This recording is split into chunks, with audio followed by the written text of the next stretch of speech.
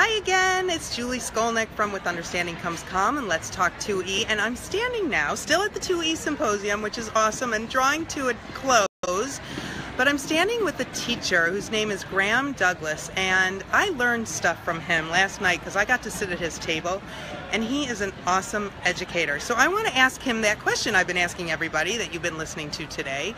What do you do in the 2E field and what do you love? So here is my new friend Graham. Hello there.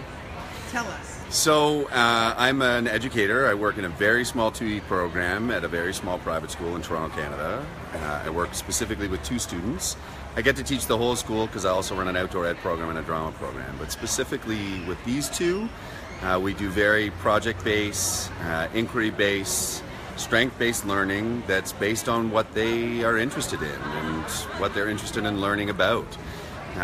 We focus on a specific idea or topic or theme, and we build on that. So it might be, can we build a flying car? It might be, how does maple syrup work? And so through all that, I then pick and pull at it to derive the curriculum pieces that we need and to ensure that they continue to get the growth that they need. And what do I love about it? Yep. I love about it because no 2 days are the same. That every day I am challenged just as much as they are. They are far smarter than I am in so many ways. But what I love is that my experience is not academic as much as it is world experience.